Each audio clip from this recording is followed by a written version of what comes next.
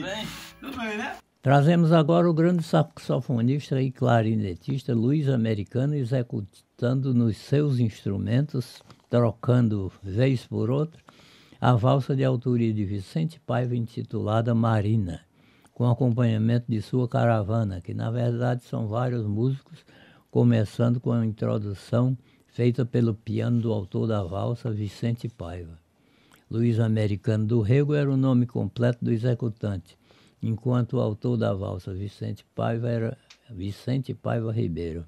A gravação data de 6 de junho de 1935, sendo o disco lançado em julho do mesmo ano.